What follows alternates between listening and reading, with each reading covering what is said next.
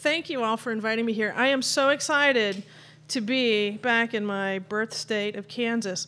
When I have a Google alert on my name, so I get these like emails every once in a while, and when there was a blurb in the Hayes newspaper, it was like, it's better than having a blurb in the New York Times. The very fact that Hayes is writing about me, little old me, just like blew my mind. It made me feel so good. So thanks for having me here. Unfortunately, with this particular series, I'm used to talking to people on the East Coast, and so I feel like half of my presentation is people who already know. So I'm already preaching to the choir, but please forgive me.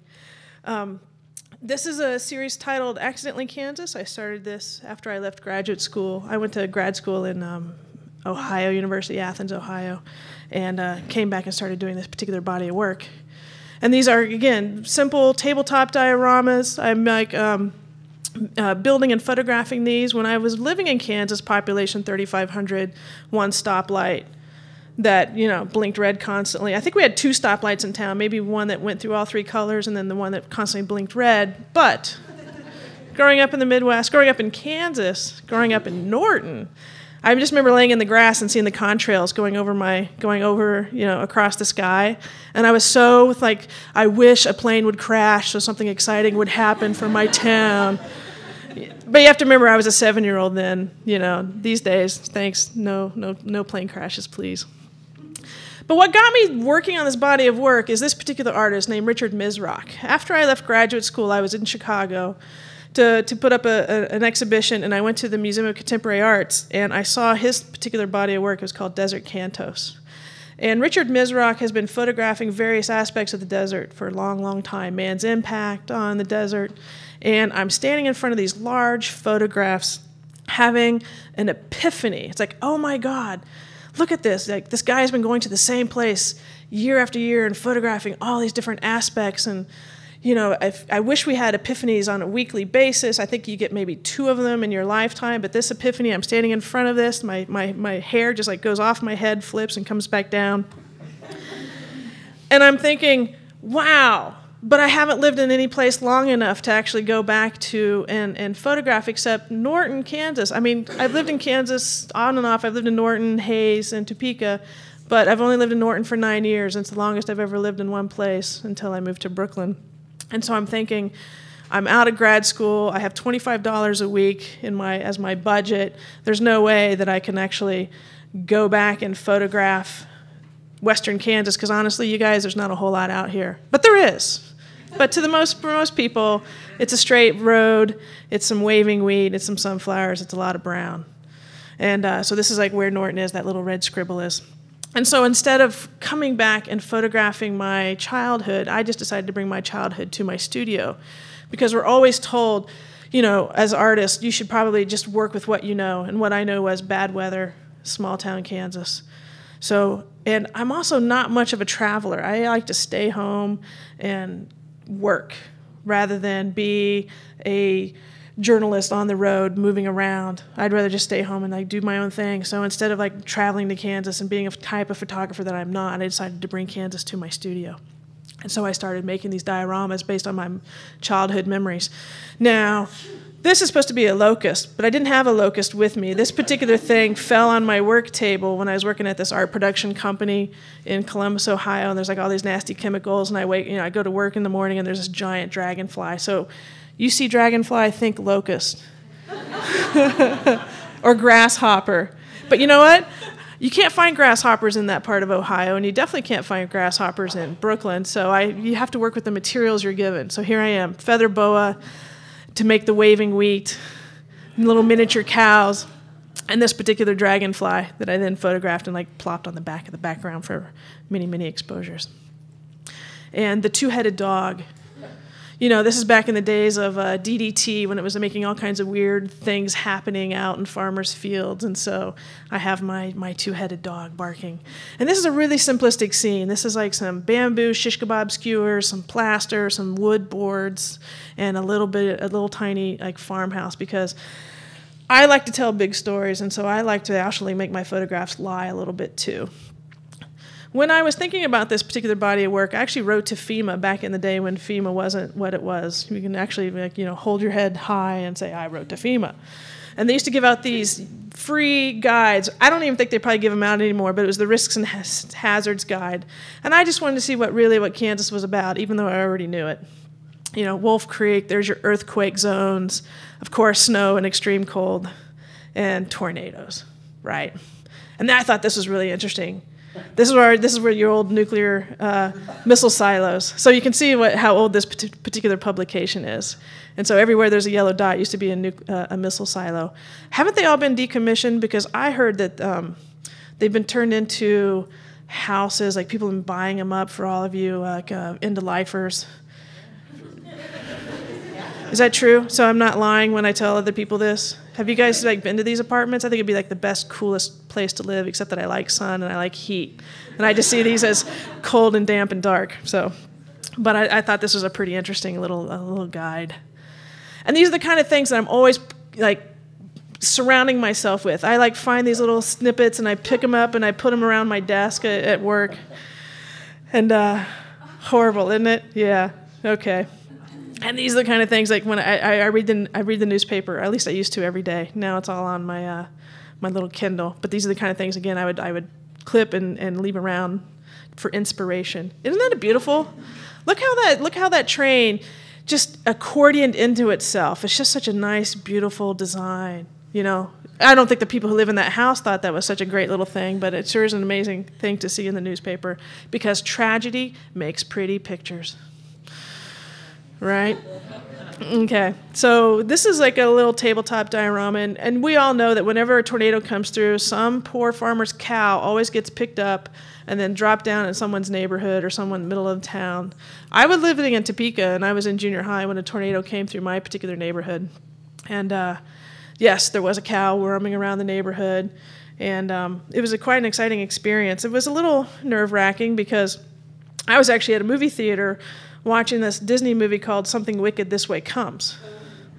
And right when it was starting to get scary, the movie theater manager comes out and says, Lori Nix, will you please come to the front? And then I got booed by everyone in the movie theater because I basically ruined the movie for them. But my dad was outside just pacing around back and forth, and I go, what's up, Dad? He goes, you almost killed your mother. It's like, what? He says, after she dropped you off, a tornado hit, and that tornado followed her station wagon all the way back to the front door. And it's true.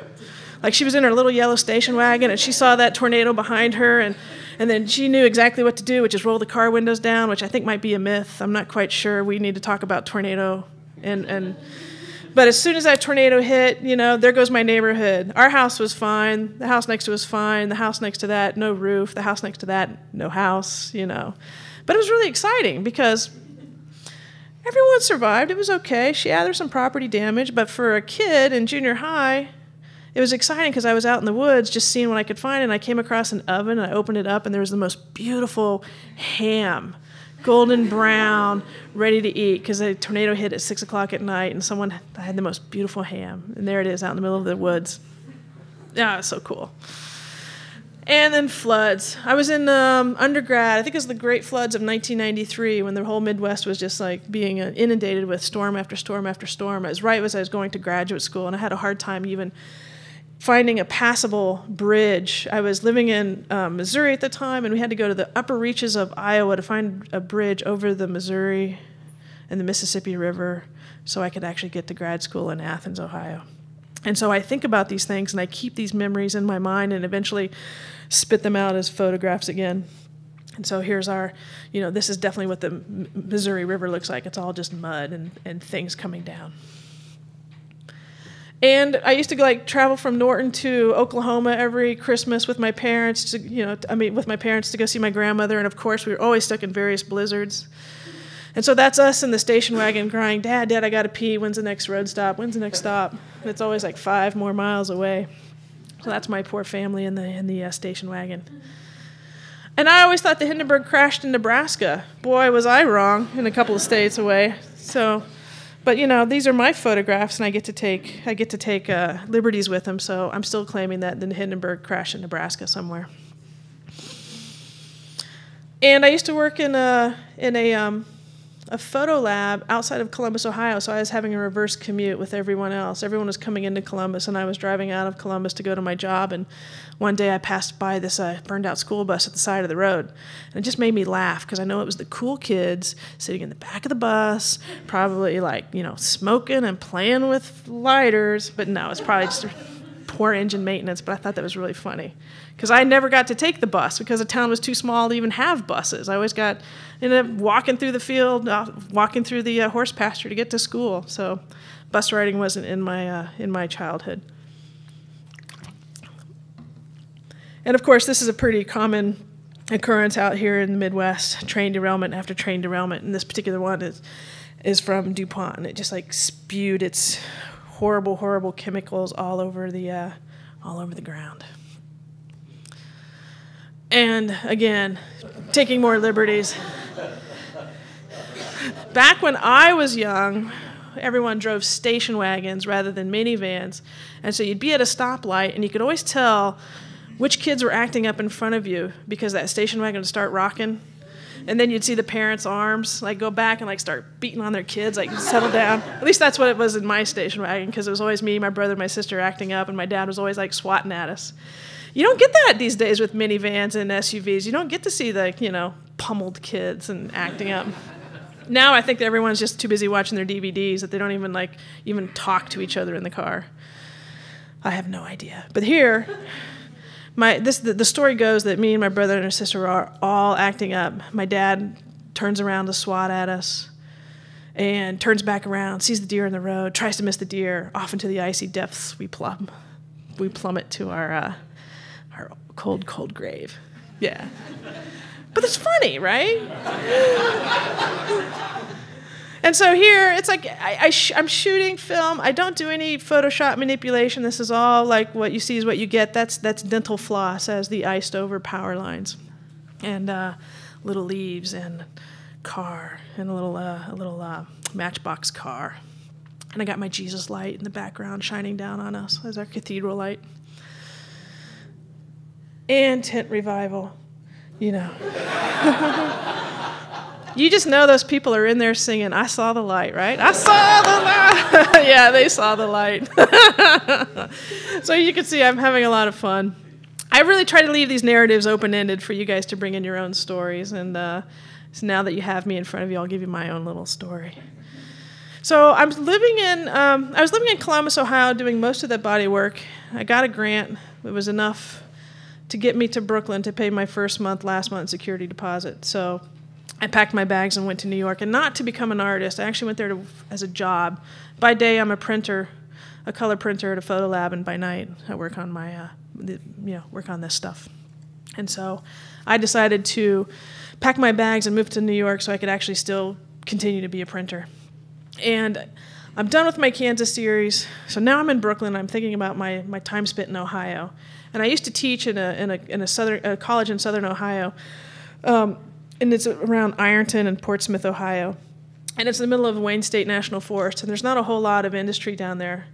So there's like one plant, it's called it was a uranium extraction plant.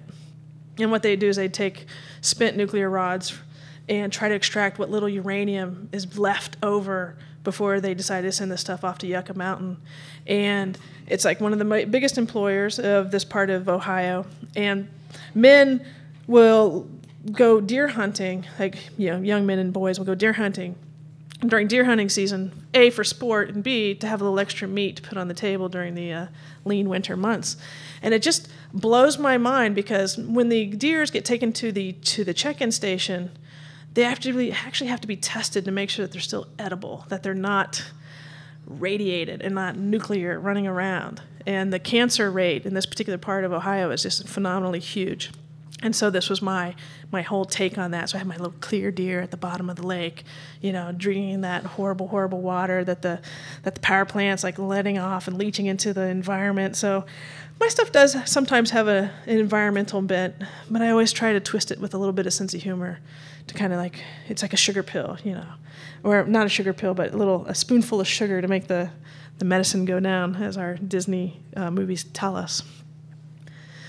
And this is my Kansas meets Coney Island. When I moved to New York, I wasn't like really loving everything about New York. I moved to a neighborhood where I was hearing like gunshots on a weekly basis.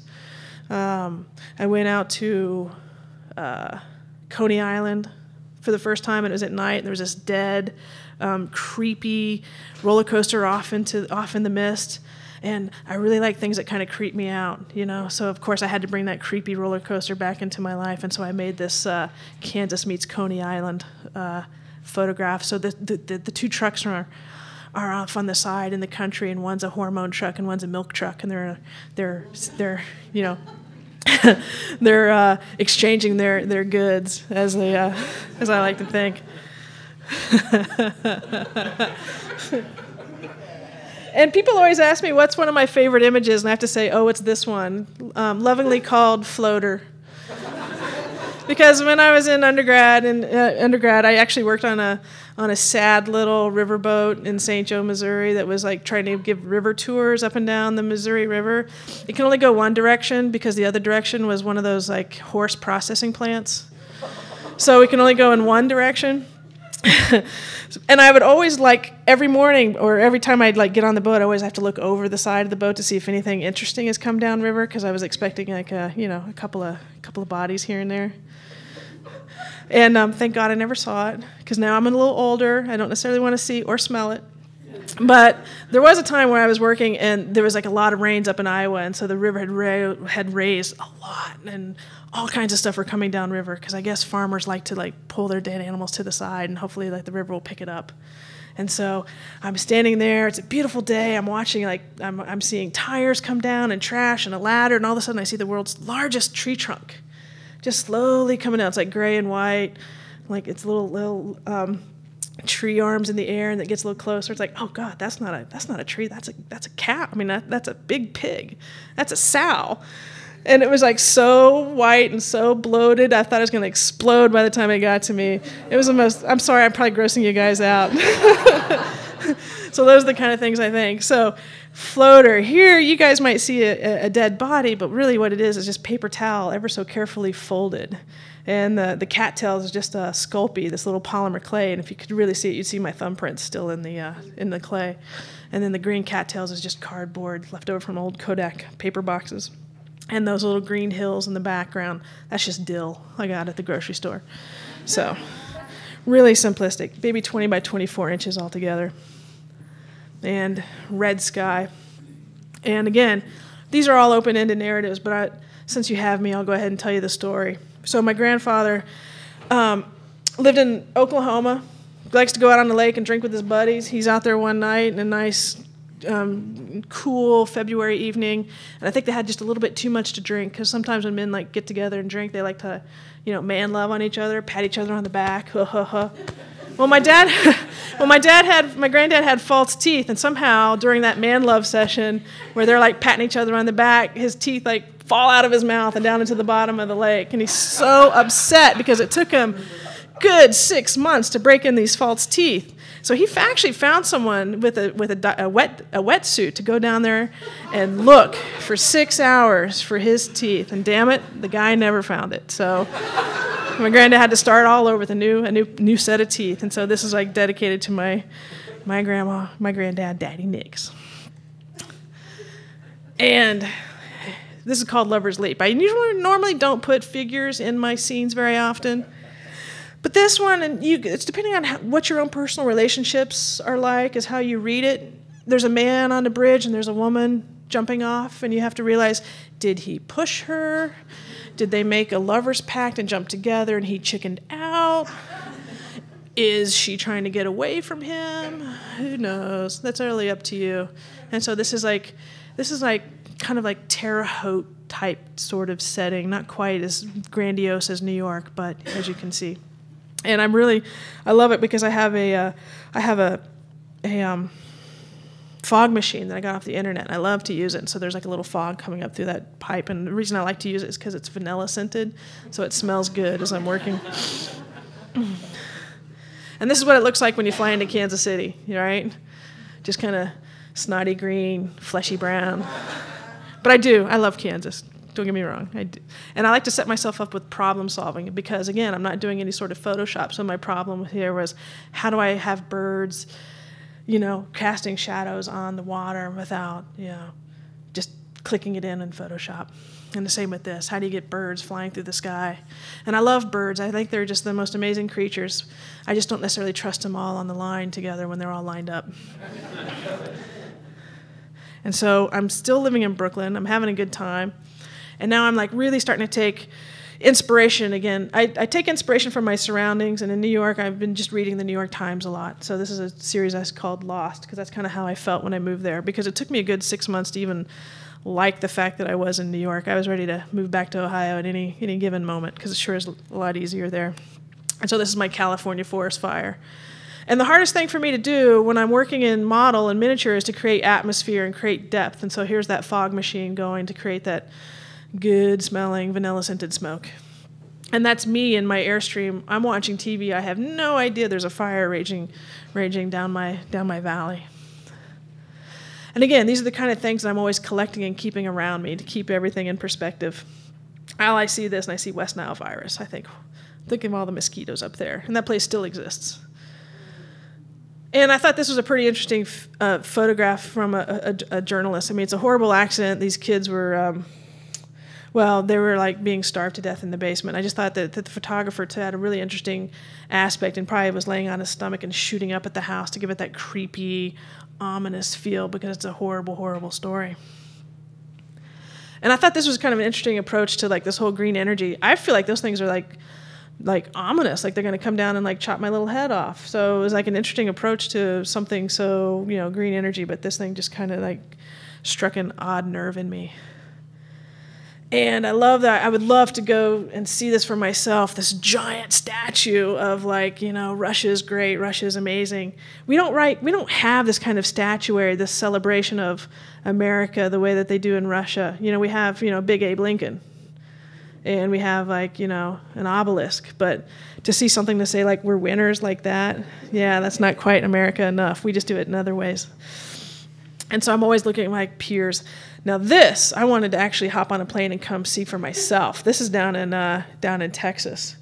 And it's a giant spider nest. Did you guys see this in the news when it came out?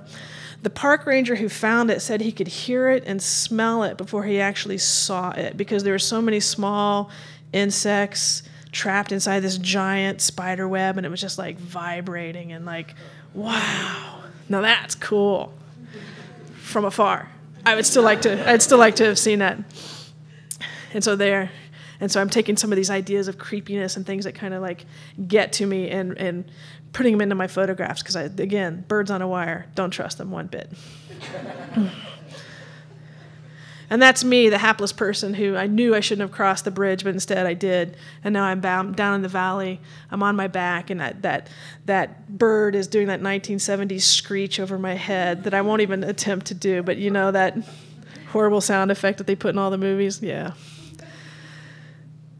And I eat a lot of sushi, and I see the wood cut in all these sushi restaurants, and it kind of just burns your hole in your head. But again, this is all about your interpretation of relationships. And so there's these two little life jackets floating out in the ocean. And I just asked myself, you always hear these stories of people who fell off the cruise ship. The cruise ship is a giant mall on water. How hard is it to fall off a mall? It's how do these people fall off boats? I just don't get it. When's the last time someone fell off a mall, right? It just amazes me that people can fall off a giant cruise ship. Whatever. You can't get me to go on a cruise ship. Never, ever, no. And this is a photograph called Junkyard, and I really dedicate it to my dad. So we live in St. Joe, Missouri, and the downtown is a dying little, sad little town, and there's these giant piles of recycled metal that you see from the interstate. And it's just beautiful because these giant mounds of just rusty metal. And so I decided to do a junkyard kind of based on that whole idea. And I just love the fact that you have your little house, there's a junkyard dog, and there's a gazing globe, because my mom collects gazing globes. She has 35 in her tiny little yard. So it's just I had to have one of my own. And the longer that you look at this, the more you might get out of it, because one of the cars has like a little wash me, like scratched into the back of the car, and there's a phantom car with its headlights still on, and if you look close enough, you might find Batmobile, because there is one in there. I have my friends help me whenever they can, and my friend was going to flea markets over in Jersey, and he'd bring me back, bag after bag of Hot Wheels, and I would it's like fantastic, Hot Wheels by the pound, so I can make my own little junkyard. And my commute takes me over the Manhattan Bridge every day. I live in Brooklyn, I work in Manhattan, and every time I'm over the water, I'm always curious as to what's underneath me besides mafia hits. And so here I think that this was called Bounty. The HMS Bounty is a ship that has never been found. They think it's off of the coast of Australia, but I like to think it's over in the East River. And I have a couple of cats at home, and the hardest part was keeping them out of my scene. I'd come home at night after work, and a cat would be in the middle of the scene because she could smell the little piece of octopus that I had left in the scene. Of course, I would take it out every night because it takes me a couple days to photograph these. So I'd shoot, and I'd carefully get my little octopus legs back out of the scene and put them into the refrigerator, and then the next morning I see the cat kind of like messing around in my scene. Love this scene. The funniest thing about this is like making the tiny little air freshener and putting it in with little tweezers. And because of the cats, I've been collecting cat whiskers for years. And I have a whole box full of them, not knowing what to do until I needed to make little cacti. And so I stuffed little cat whiskers, became my little cactus pointy things, and then cut them down. So can you guys, down there. And I still have a lot of cat whiskers, and I still collect them. And treehouse. This was like kind of interesting because, I'll source some of my materials if I can't make them. And here, these are these little collectible plastic dogs you can get at the farm and fleet stores, Blue Stem and Quality Farm and Fleet and TSC Tractor Supply. And I needed them all to look up into the tree house, but mostly the dogs just look kind of forward. So I'm at my work table, and I just felt so horrible. I'd take a little handsaw, and I have to saw the heads off of them at a certain angle. And then I saw the heads again at a different angle and kind of like move them around and then glue them back together. And I felt like I just felt so horrible sawing these little dogs' heads off. But it was all for the greater picture of the artwork. And the little white guy in front, he was the first one I worked with. Well, he looks like he's been run over a couple times because he is just not proportionally correct. And Paradise. This is like from a newspaper article I read about this guy who told his family he was going to throw himself over Niagara Falls, and no one ever believed him. So he did. He threw himself over Niagara Falls and survived. And as soon as they pulled him out of the water, they decided to take him to the loony bin. He says, "But why? I told you guys I was going to do it." So here I have all these little barrels floating around because I grew up on a very steady diet of cartoons. And so here in my picturesque scene, you see all these little barrels floating throughout the water of all the people who tried to ride them over the waterfalls. And Parade. This was about 7 months in the making. And again, not quite New York, so let's just call it Terre Haute. It has a nice little Thanksgiving Day parade. And here, everyone is like in the travel agency, and they're all heading out of town because things are just going crazy. And around that little fish balloon, you have a bunch of little cats all hanging out. And so I try to have as much fun as possible when I'm making these scenes. This is called Outpost. There's like these giant listening arrays out in the middle of New Mexico. Fantastic. I hope you guys can go and see them sometime, if you ever get the chance. And so here I've got this little lone female hitchhiker by the road, and she's got her thumb out, and she's waiting for a ride, and it's going to be the wrong ride that's going to come and get her. And again, I have my friends help me as much as possible. My friend Dan sat there and made the little VLAs for me, the very large arrays. And so growing up, I watched a lot of television, a lot of movies. I remember being 6 years old in the movie theater watching this kind of thing. And these things had huge impacts on me, mostly because the monkey on your right looked just like my next door neighbor Rosie. Minus the beard, I swear to God, that's my neighbor Rosie. And so this has always had a very soft spot in my heart because I just love Rosie to death. And I still tear up. I've seen this movie 1,000 times, and I still get choked up every time I come across this and like see that we are responsible for our own demise. Love this movie, huge. And Towering Inferno, I'm 6 years old, and my parents are actually bringing me to the movie theater to watch these kind of things. Like, what kind of parents were you that you would let me watch these horrible graphic things? And I'm like just eyes wide open. I can't believe what I'm seeing and just loving every minute of it. And who doesn't love Steve McQueen? And there we are, you know, Towering Inferno. And there they are, rescuing Faye Dunaway. Pre-CGI, you know, all model, horrible little scenes. Love this stuff. But this, and then Logan's Run, the very first science fiction movie I've ever seen in my life. And huge impact. Oh my God. I mean, look at that architecture. Look at that design. Look at that white on white space. Isn't that amazing? Look at that hair.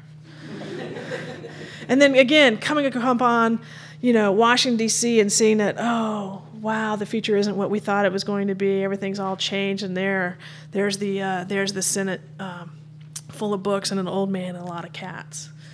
And so these kind of things, and I'm thinking about this, and I'm thinking about those silos and all the fire drills, tornado drills that we've all been through. They don't do that in New York. They don't have these kind of drills. They have like something else, because tornadoes don't really happen, you know, but they do now. And so I'm like thinking of all these things, and I'm obsessed with the atomic bomb. Again, back when I was in high school, they made this great movie in Lawrence, Kansas called The Day After, starring Jason Robards, and it was about the day after, like, the bomb hit, and I'm just obsessed with it.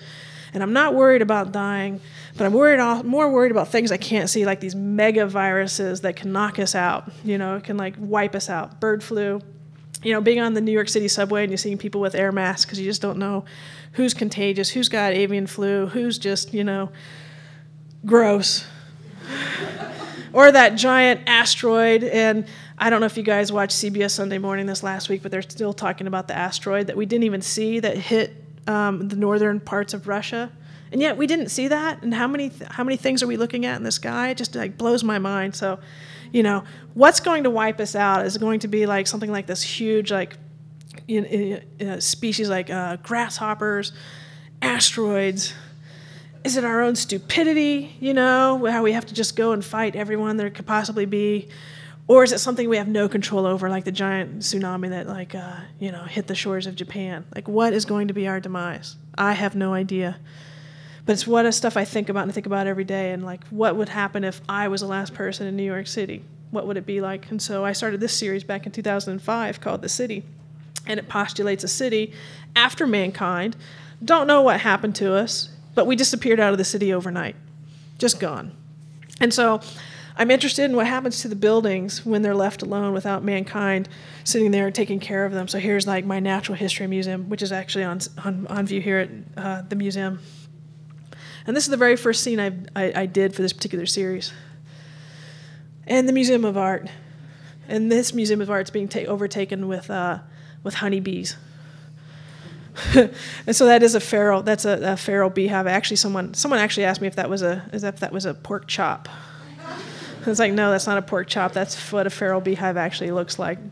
And again, I get as many friends to help me as possible. So all those paintings were actually hand painted by me, my partner Kathleen, my friend Dan, who lives real close to the museum of the Metropolitan Museum, who goes there every day, and he likes to look at this Madonna and Child painting that they bought for $45 million. It's the size of a piece of paper, 8.5 by 11. It's called like El Duccio, but I'm probably mispronouncing that. And so I have my own Madonna and Child that worth $45 million in my scene. And so I'm having a lot of fun. And of course, Broadway, you know, these grandiose movie palaces, and this one's like being overtaken by blackbirds and ravens. And my friend Dan, again, made the chandelier for me. He says, well, how big do you want it to be? I said, oh, about the size of a softball. And 3 months later, he comes back with this amazing... and I don't tell him what to do. It's just like, make me a chandelier size of a softball. And he comes back and gives me this beautiful thing. And he actually made it light up so it actually worked, because that's just him. So we call this the dandelier instead of the chandelier. And the whole scale is based on that piano. It's like a little wind-up music box. And so there's always one thing that we can't make. And it's, when I say we, it's my partner, Kathleen, and I, because I do have help with these. There's always one thing that we can't make, and that kind of sets the scale for everything else in the scene. So that was the the wind-up piano. I think it was called like the Elton John special. And here, the giant, another return to the Natural History Museum. So here it was the big dinosaurs that I was able to source off the internet. And I grew up on a steady diet of Saturday morning TV, Land of the Lost. And I really liked how they had these ginormous strawberries, and that's all I ever wanted as a kid was one of those ginormous strawberries. So now I have them in my own art history museum. And this scene took a long time to create and to shoot. Whenever you buy, like sometimes when you buy a can of salmon, they leave the bones in, and so I have my little salmon bones in this little case over on the far left side. But boy, does that thing stink after a couple of weeks. Woo! I can tell you. And aquarium, which is also on view here. So here I'm just taking inspiration from Shed Aquarium in Chicago, and I just like go in. I'll take a point and shoot, and I'll take some pictures. But it's really about just what I remember about the space, the quality of light, the colors, and just try to remember back what I saw and take inspiration from that. And this is the library. Each of those books have been hand carved out of foam. So this is what it took me. It took me an entire summer, a solid 3 months, to make enough books to fill the shelves. And this is like everyone's favorite scene for the most part. And yeah, had a good time with this one. And I still have all those books. And fountain. And here I'm thinking that this is like an entrance, like to the train station, this grandiose sculptural entrance, and someone obviously forgot to turn the fountain off, and it froze over. And then I have like all these like mattresses and shopping carts from all the people who became homeless that decided to hang out in this particular scene. And what's so funny is my partner and I are not graffiti people. We actually had to buy a couple of books on street graffiti and then kind of use that as inspiration. We felt like such posers, like making graffiti. And of course, we just decided to do all of our friends' name, cat name, a couple of friends, yeah. So it's like, God, we feel like a poser. Like, here I am, graffiti, yeah. And Brooklyn Botanic, I live across the street from the Botanic Garden, and this confused the hell out of my cats because they're indoor cats. And I come home in the afternoon, and there they are sitting in the middle of this construction, which is nothing more than paper and some plastic and more paper, because I would go around the city of New York and just photograph interesting leaves, and then go home and put them into Photoshop and then separate them out, print them out, cut them out with some scissors, put some glue and some wire, and remake my plants all over again. So this confused them quite a bit. And then I have all my frogs in the water. And there's one frog that actually is looking at you as you're looking at him. And laundromat. And it doesn't matter where you are in the United States, all laundromats look alike. Doesn't matter, The only thing that does matter is some allow you to smoke inside and some of them don't. I always understand why someone would want to smoke while doing their laundry, because then your clothes just smell like cigarette smoke, but what do I know? And the only thing real in there is the little cactus, Everything else has been fabricated by Kathleen and I. And laundromat at night. And I decided to do this because I was so enamored of my little fluorescent lights that I had. And I've spent way too many Friday and Saturday nights at the laundromat under these horrible, horrible fluorescent lights, and you can hear them buzzing, and everyone else is out having a good time, but yet there I am doing my laundry. And there's a time in the city when New York we always have a rat problem, but we had a particularly bad rat problem. So much so that there was a Kentucky Fried Chicken / Taco Bell restaurant, and at night it would be overrun by rats, and some tourist decided to take some video of it and then post it on YouTube, and it went viral. Oh, God. It was like, ugh. But, I see them all the time on the subway platform. It's no big deal, as long as they stay down there. And so I was inspired by that and decided to have my own little rats. And church. I don't understand how a church loses its purpose and ends up being a nightclub or a bar or a mall, which is like this one church in Manhattan. It's called the Lime Life. It used to be a church, and then it went into that, again, nightclub, bar. So it just amazes me when a church loses its purpose. And then, so here, my church has become a sign repository, and I'm really thinking about Las Vegas, and I want it to have this like Vegas hot desert feel. So when I'm actually doing these scenes, I'm thinking about the quality of light, what part of the United States it might be in. Like, to me, this is Miami. It's moist, it's humid. I got that fog machine going again, so I can have that feel. And I just love how contemporary advertising always likes to do references to, you know, to fine art. And so here, instead of Da Vinci, when man created, you know, when God created man, here you have the hand of God coming down, creating the perfect vacuum. And the next one back is Magritte, you know, it's raining vacuums. And then the next poster back, it's a starry, starry night with a little vacuum sucking the stars out of the sky.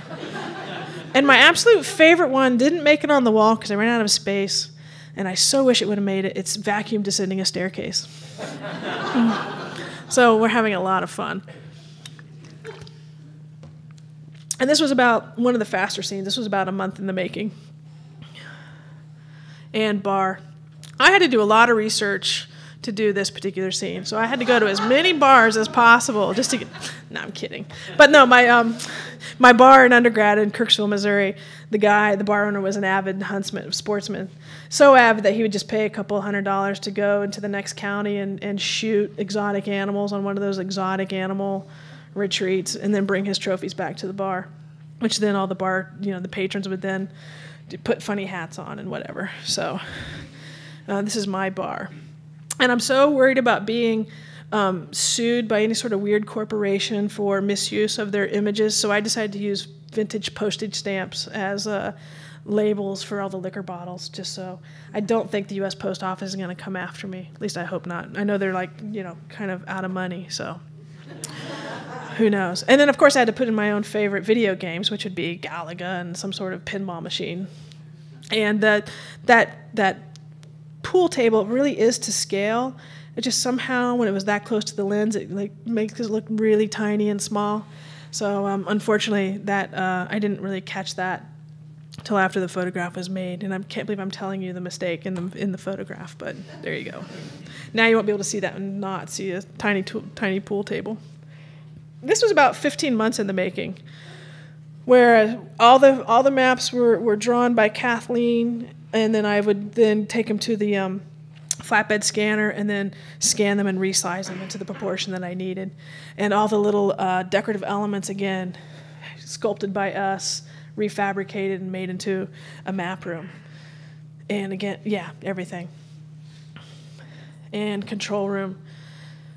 I used to work at a photo lab, and there was a photographer who'd just come back from Chernobyl after Chernobyl had been abandoned for about 10 years, and they finally started letting people go back. Now it's an actual tourist site you can go and visit if you really wanted to.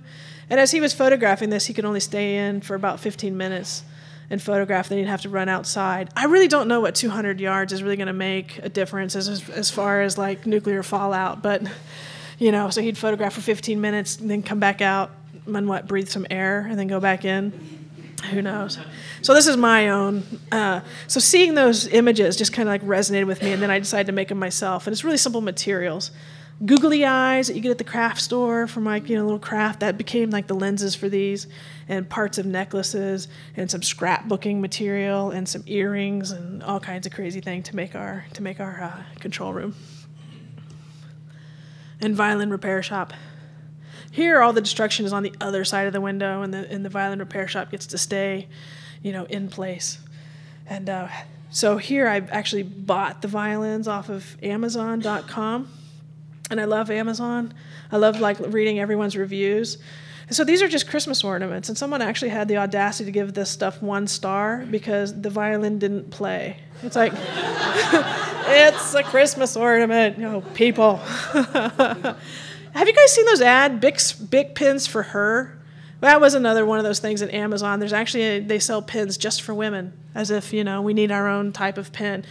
If you guys get a chance, go look up Bic for her and just read the comments. They will knock you off your seat. It's so funny. And so, mall. This is a mall that I used to go to in Columbus, Ohio. It was the mall of the city, right across the street from Lazarus. It was great, fantastic, and I called up my friend who still lived in Columbus. I'd say, well, I want to come back and take a look at this mall and get more research. And she says, oh, that's been raised. That's now a park. And it's like, what? I guess, like, yeah, you know, another mall, a better mall was built on the side of town, and so this one kind of just fell away and disappeared.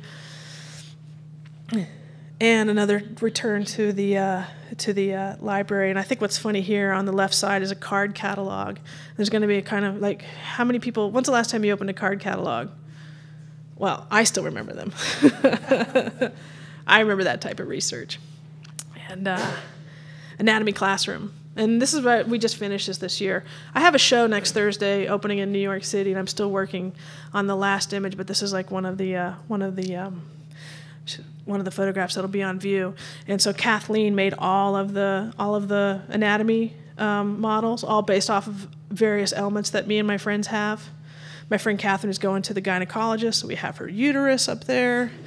I have a thyroid condition, so I've got a thyroid there. You know, Kathleen's mom's hips bother her a lot, so we have a hip up there. So, you know, if you know me and we're friends, you might end up in one of my photographs. And this is Subway. And I ride this subway every day to work. This is the B train. And I actually did this pre-Hurricane Sandy. This just it seems like I make a scene, and then all of a sudden a natural disaster like it follows. So I want to apologize to the city of New York for bringing down Hurricane Sandy on them. And in order for us to do this, you're not supposed to take a camera on the subway. It's kind of illegal now ever since 9/11. But this terminates out in Coney Island, and we knew exactly where it terminates. It terminates about 15 minutes from where we live. So we just went late at night. We waited for the subway to empty, and then I get out the point and shoot. And I say, all right, Kathleen, go stand next to a door. So I have her like standing next to a door and photographing her, and then we get out the tape measure, and we're just like measuring this thing like crazy, because if I would have gotten the subway out of proportion, trust me, people would have like noticed. And so I had to make sure that everything was in proportion for this particular scene. And this is my space center, celebrating our landing on the moon. Our moon landing. And I'm trying to hurry because I'm running out of time. This is a shoe store, so this is how I spent my summer, making little tiny tennis shoes. Just finished this a couple months ago. And this is actually a model of my living room, and this is a little cleaner than what my living room normally is.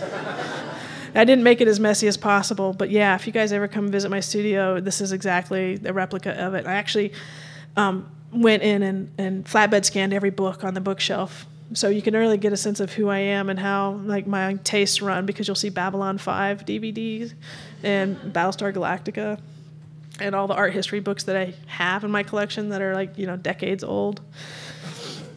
And so this is my studio. And I just finished this on Monday. This is a casino.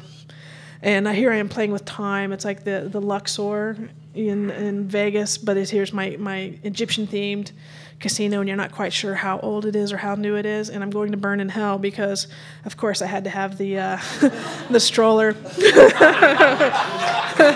I just love the fact... This is Kathleen. This is her sense of humor. She's the one who put the tennis ball on the stroller. So Kathleen, man, what a great sense of humor. Together we have a lot of fun. And my mom used to take me to the little beauty shop there in Norton like once a week to get her hair frosted, back when women used to get their hair frosted. And so, yeah, so this is like small town. This is small town beauty shop. If it was New York, I'd have to call it a hair salon. And you'd be paying $120 for your haircut. But no, this is beauty shop. And this actually gives you a sense of the scale. Because people always wonder how big, how small these are. And we build them in various scales because we're not smart enough to build them in the same scale over and over. That would just be too normal. So instead we're doing them in all various size scales. And so this is one of the smaller ones that we worked on. And this is what I'm actually returning to. This show that I'm having next Thursday, I'm one photograph shy. So I'm working on this very last one called Chinese Takeout. And this is Mugu Gai Pan. Any of you guys like Mugu Gai Pan? This is really how big it is. This is Kathleen, and she made it out of Sculpey. And this kind of gives you an idea of the scale of the particular scene. And it's kind of even stupid that we're doing this, because we could probably find this on the internet, but we're doing this so that we can have our particular image that I then photograph. So I can have my Chinese food sign. And again, these are all little things that Kathleen's made. And in my neighborhood, it's very West Indian, a lot of people from Trinidad and Tobago. And so one of the most popular things they actually sell there is chicken wings and French fries. And so we have to have our chicken wings and French fries. That's in the lower left-hand corner. And so this is what I get to return to tomorrow night and try to photograph in time to get to get done in time for the show. And yeah, this is what my this is what it looks like in my neighborhood. This is the exact, and so this is what we're fabricating. So if you guys go to my website in a month, hopefully you'll see a rendition of this. And I'm doing this as part of my series because, you know, this is like it's a place that makes great food, but it still feels like the end of the world every time you're in there because it's just a sad little, you know, that's bulletproof plastic, you know, that's just, yeah. Oh, yeah, and there's another one. That's a General Tso's chicken. And that, we have a lot of fun. So this is the mall, again.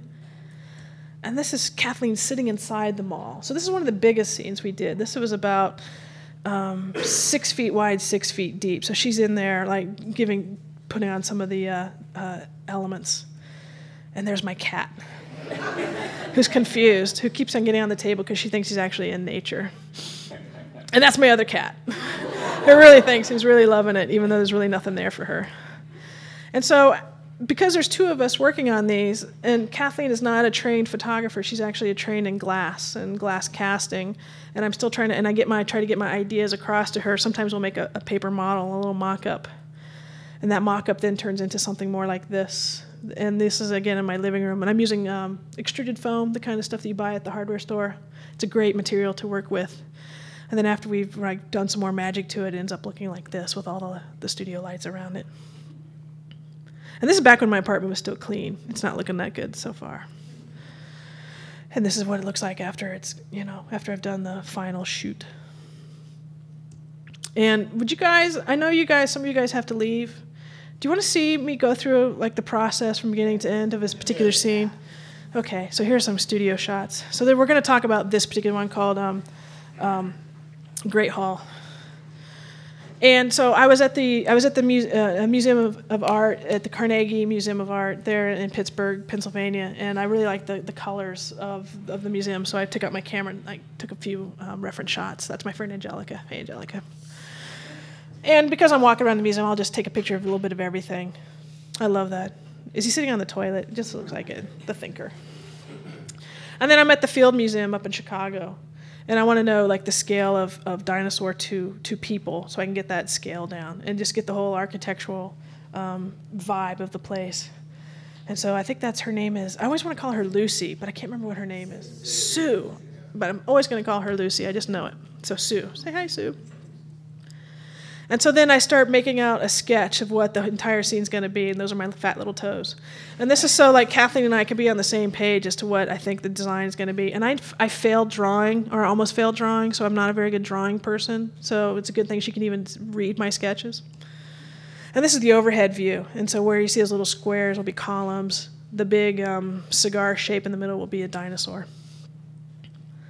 And I got this off the internet. I love shopping on the internet. You can get anything you need. And so this came out of China. It's like a nice little resin model. And so here's the various scales that I've worked in throughout time. This is where I'm not very smart, and we keep changing the scales of our people. And so he shows up. He's like the thing that we always keep on the work table to decide like what the scale of this particular scene is. And so here's the scale that he's going to be at the art museum. I mean, in the Natural History Museum. And so this is him standing by one of the columns. And those are my fat toes again. And so now we start really fabricating the scene. And we have to distress it, make it look old. So we're using this extruded foam and a lot of hot wire and hot glue. And these are like replacement balustrade, replacement pieces to your stairway if you should need a new one. You go off to Lowe's or Home Depot and you can get a replacement. And I needed this too so I could have tapered columns. And so I bought a bunch of these and started cutting them down. And now we're putting in little notches to make it look like it's actual limestone or marble. And then Kathleen, she has a big background in faux finishes. And so she's the one who comes in and makes everything look old. So she's doing wash after wash after wash. And we made one master column top. And we make a silicone mold, and then we make multiples off of that. And so these are the column toppers after they've been cast in plaster. And that's what it looks like after it's done. And then we need some like these medallions, and we decided the size of a nickel is a perfect size. And so we took our nickel and then some polymer clay and made these little animal medallions. And each of these actually speaks back to a scene that I'd already done. So you have like the jellyfish is looking at aquarium. The penguin is like looking at that natural history museum, that really long one, and then the bees is an art museum. So we get to at least have some fun having references back to other scenes. And again, we make silicone molds, and then we start casting multiples in plaster. And now it's time to really start putting things together. So that's me like marking things up. And that's what it ends up looking like when we start gluing things together. And there they are in place after the initial wash is being put on them. And there she is with her washes. And she uses this stuff called milk paint, and it's great, except that it really starts smelling bad after a couple of weeks, because it's basically based on milk, and so it smells like soured milk. So it's like, whew, stinky time. And there they are after her washes. And now it's time to start making the floor, and I need floor tiles. I need a lot of them. So I'm just using like thicker gator board that's been distressed. And so there we are distressing them using like the end of a file, making them look kind of old and aged. And some more, pile after pile. You wouldn't believe how many you'd have to make just to like cover the table and start painting them. And that's Dan. Dan needs a shave, but Dan always needs a shave. Dan needs a haircut too, but he's out there helping us, working a little bit. And now I'm starting to work on the walls, and so again, that pink extruded foam, great material to use. And there's Dan painting away. And now we're starting to set up the scene, trying to get a sense of scale. So you've seen this is like a pretty large scene after a while. And I need a mastodon, and the one mastodon I have is a little too small, so Kathleen's going to sculpt me a bigger one out of that blue foam. And she's a genius. She's like fearless. She'll like just go and start attacking it. And so then it is roughed out in the blue foam. And now it's time to start painting in some of the detail shots. And I took out my little point and shoot, trying to get the kind of the angle that I might want with my camera, and just to start seeing if things are actually coming together. Because we don't really plan these. It's more like, let's hope that everything fits together, cross our fingers a lot, curse a lot as we're putting it together because things aren't working. And so there we are, starting to put it together. And now it's time to paint in the sky. Thank God the landlord never comes to my apartment, because we have trashed this place so much. That wall has had so many skies. You can't even believe it. And that kind of gives you a sense of how big it's starting to get. And that's still a pretty clean apartment. And now we're starting to put in some of the greenery, putting in the detail shots. And there it is. It looks like after we get it starting to dry. And we use carrot tops. When you go to the farmer's market, we can get carrot tops, from the vendors for free, and it makes great greenery, except for the fact that my cat likes to eat them. And so this cat was always up on the scene. She'd eat the carrot tops, and then she vomits. Thank God that floor has a lot of texture, because you can't even see the piles that she's left behind. But that's Daisy on the prowl.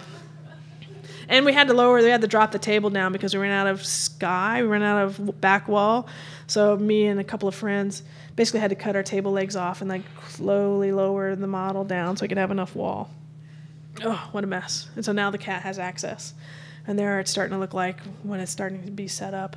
And you can see I made the scene much wider. And the first time I shot it, it just didn't resonate. It was just kind of static. And this is one of the first scenes that I actually moved the camera and cut off half the scene that I built just to make it a more interesting shot. And so you don't even see this grand staircase that was there. I moved my camera for this particular angle. And that's the end.